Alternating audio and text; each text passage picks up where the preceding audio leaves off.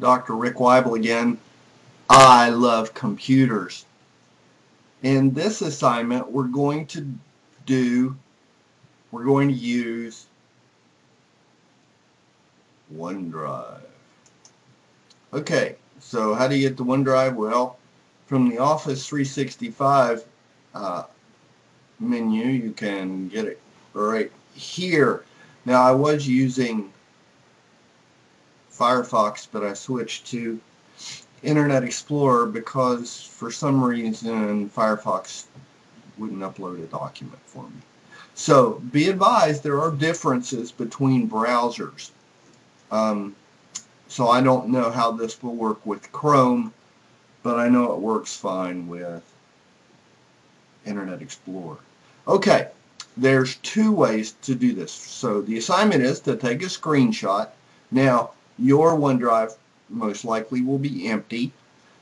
And so take a screenshot of it before you upload a file and then after you upload a file. So you can click upload, pick out a file. Let's get one that I have not uploaded, and voila, now we see there is the file. So take a screenshot of it after you've uploaded the file and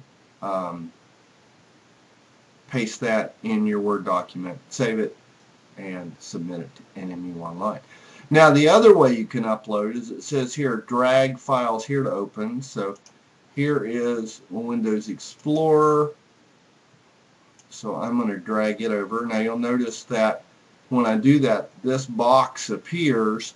So I drop it in the box, and now we see there is Abby homework 2, and it's one of my daughter's homework assignments that she did on my computer. And so now we see there it is. It opened. I didn't necessarily want it to open, but it did. Okay, so I'll hit the back arrow, and now we take another screenshot again, as I said, after you've uploaded the file, and you're done.